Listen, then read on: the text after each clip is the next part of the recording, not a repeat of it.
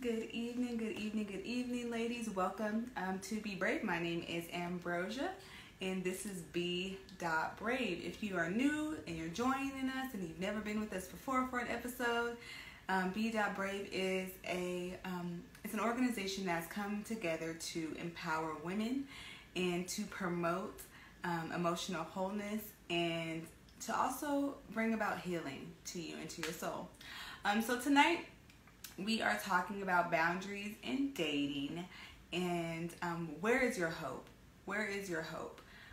Is our title tonight, and it's a big deal. It's a big focus. So we're just gonna jump right on in.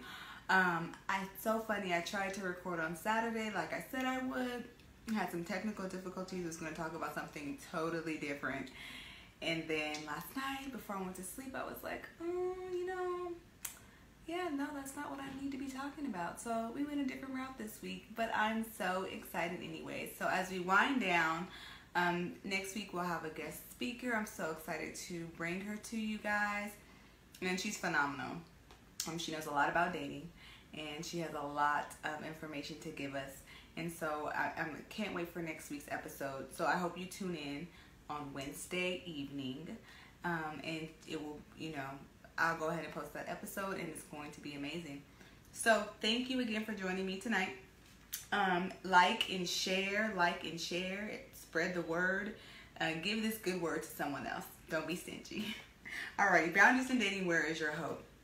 Father God, in the name of Jesus, we just pray that you would touch this class, that you would allow us to learn, to be captivated, to be drawn in, and to move into new places in our lives. We thank you in Jesus' name, amen.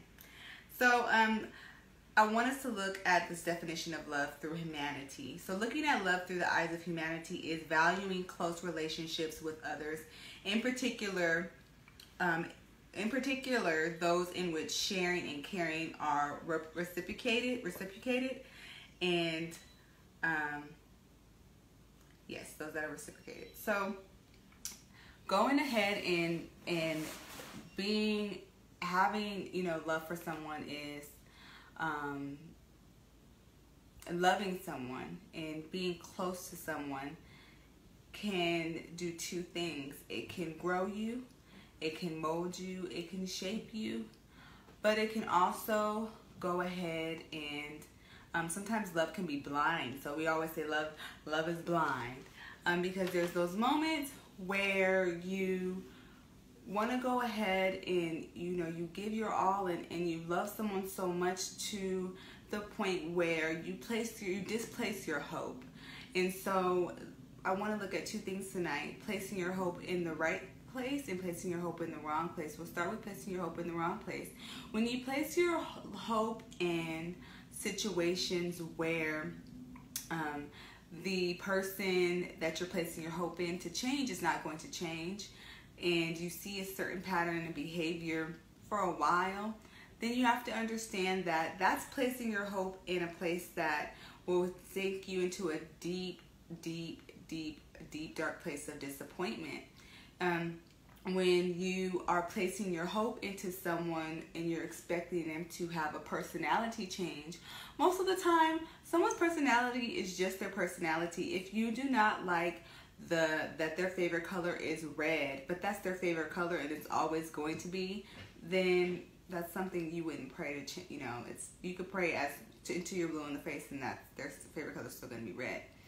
If you're praying for someone perhaps to have a healing in their heart from like a broken childhood or situation, those are things that you can place hope in God in, knowing that He can change them. But when you place your hope in dreams and in fantasies, you're not placing your hope into something that is anchored. We all know what an anchor is. You drop the anchor off the ship, it allows the ship to stay and not to move. When you're placing your hope and you're anchoring your hope in Jesus Christ and in situations that are a reality and not a fantasy, then you have your hope placed, anchored in something that more than likely will come about. But when you take your hope and you place it into somebody to stop being physically abusive, but Sometimes the best telling of the future is the past. Well, their past has shown that they're not repentant. They do not have no desire to change the ways. They're not trying to change their ways. They're not showing you that they're trying to change their ways. Then you just end up placing your hope in a place that's like sinking sand. You know what I'm saying? So there's a scripture in Proverbs, I can't think exactly of the chapter, but it states, hope deferred makes the heart sick, but a dream fulfilled is a tree of life. Well, your hope being deferred, it makes your heart sick. You know, when maybe you were a kid and you had the biggest hopes and dreams that you were going to get a bicycle for Christmas, for example. So Christmas Day comes and you are just hoping and hoping and hoping, and all the gifts you open, there's no bicycle for Christmas.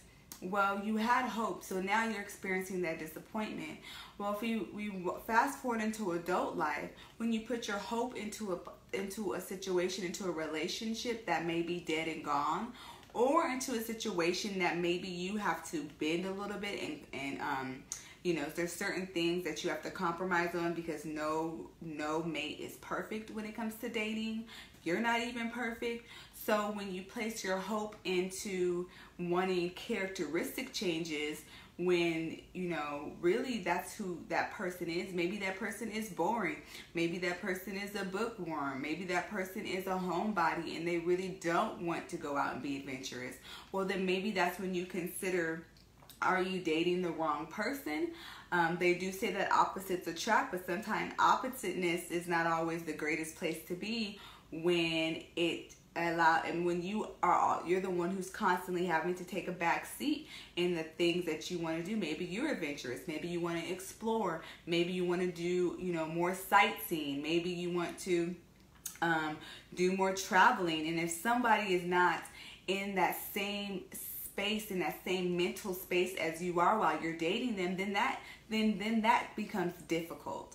It becomes difficult because if you're looking at a situation, and most of us are dating expecting an outcome. Either you're expecting a life partner or you're expecting marriage. Well, if you're expecting marriage or you're expecting a life partner, if someone's personality they have a lot of flaws and you can't seem to deal with them and you're hoping and praying that those flaws will go away, let me serve you a good notice. You could pray until you're blue in the face. They're going to stay the same. Somebody's personality is just their personality. Leave them alone. Move on. Get you someone else. But if you love that person and you're willing to compromise and to bend a little bit, then maybe you could just grab you a book. That you guys can learn how to adjust to each other's personality types, and maybe then therefore the hope that you have in the fact that the change is coming about is the fact that you see action that the change is going to occur. You don't want to just believe in someone to change when there's no action behind it. Like I said, if maybe someone that you're dealing with has been physically abusive, well, you can say sorry until you're blue in the face, but until your actions line up with your apology and your heart of repentance, then there's nothing here to talk about. You know what I'm saying? I'm not going to sit here and continue to pray that you'll change. I'm hoping and I'm praying that you'll change for me. And in all reality, maybe you're not the person that man will change for, or the person that will encourage that change. It may be someone else. So placing your hope in dead situations or in places that are not going to go anywhere, then it's really just a waste of your time and your energy. And maybe you should reevaluate your dating relationship or your dating situation and really ask yourself, journal, write it down. I always encourage journaling. You should set journal goals and ask yourself, really, yes, I may love this person through the eyes of humanity. I may really want to be close with this person in regards to relation or relationship. However, this person's personality is not something that I can see myself dealing with for the long term. That's a big girl move. That is a big girl move. You are acknowledging, yes, you may love this person or may be into this person. However, their personality flaws or whatever they have going on is something that you can't deal with for a long-term situation. So then Proverbs 12, I believe it's chapter 12. I'll look at that and post it later. But Proverbs, where it says, hope